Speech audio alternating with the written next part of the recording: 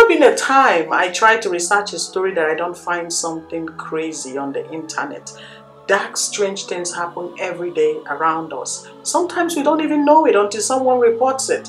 Sometimes it happens to a place we are familiar with, and sometimes it happens to people we know. There's this story I came across in 2018, and I thought it was one of those kidnap stories where the victim is thrown into something or, killed in a very gruesome manner. Another thing is, the more you research this type of stories or you listen to it, you start to feel different. You start to become paranoid. You start to be more aware of your surroundings, because this is not just a story to entertain. It is also to educate and warn the public of what is going on around them.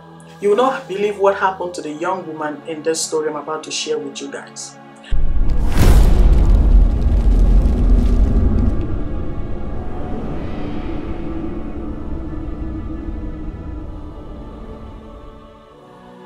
Sometime in January of 2018, neighbors began perceiving a terrible stench coming from a septic tank in a yard.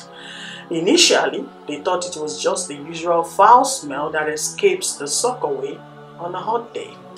But as the days went by, the smell became unbearable and overwhelming to ignore. They cannot understand where this bad smell is coming from. And mind you, Nigeria is always very hot, so any slightest decay would trigger this powerful odor around you and even beyond. Meanwhile, an 18-year-old girl known as Chiburoma Bones had been missing for a couple of days. When people inquired about her whereabouts from her father, he gave one excuse or the other. Chiburoma was said to have been quarreling with her father.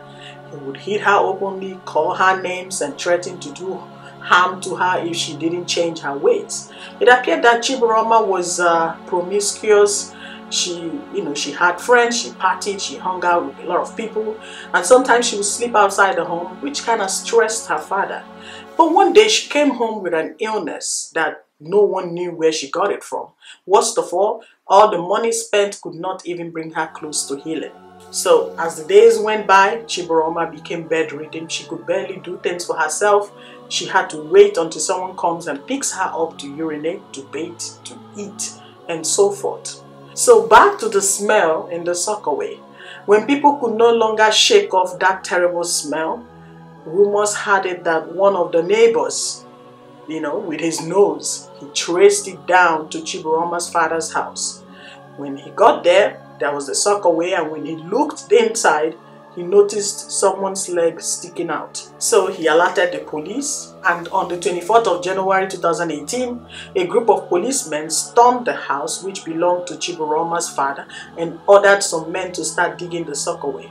Shortly, they brought out the body of 18-year-old Chiburoma. On hearing about the incident, the youths in the community were so upset, they went on a rampage in violent search of those who they suspected could have done this to this little girl. In a short while, the police arrested 6 people. One of them was her father, and in no time he confessed to killing her because of her lifestyle and how frustrated he was with her incurable illness that brought ridicule to his family name. He narrated that he was embarrassed about her promiscuous lifestyle, so after one of their arguments, he strangled her. He wanted to end it all. He was tired of spending money for her treatment, and he was just not happy that it was not leading anywhere. And worst of all, his daughter would not tell him where she got this illness from.